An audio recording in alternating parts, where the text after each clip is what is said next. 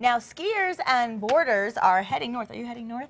Take a look at what the recent storm brought to Wolf Creek ski area. That is 20 inches of snow. They got 14 inches just in the last 48 hours. Oh yeah, and because of that, the ski area is going to open up tomorrow. 4 lifts will be opening up and running starting Wednesday, with the 5th one opening up on Saturday. So those lifts are all going to be open by the weekend. And then, of course, if you want to ski a little bit closer to home, you can also check out Sipapu, which is going to be opening up this weekend too in New Mexico. Yeah, and we just saw that picture. You can see, I mean, that looks like a winter wonderland already.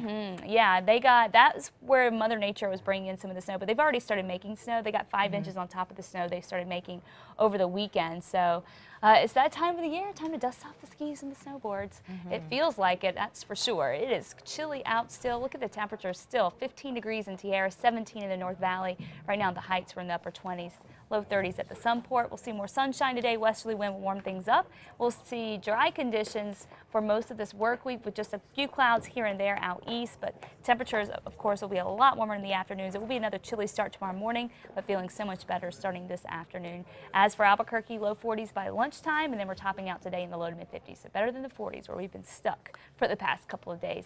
Highs today around the state, 55 in Albuquerque, low 60s in the southeast, and upper 40s up north. Your 7-day forecast here showing dry weather sticks around and the temperatures go up. We're topping out in the low 60s for the weekend.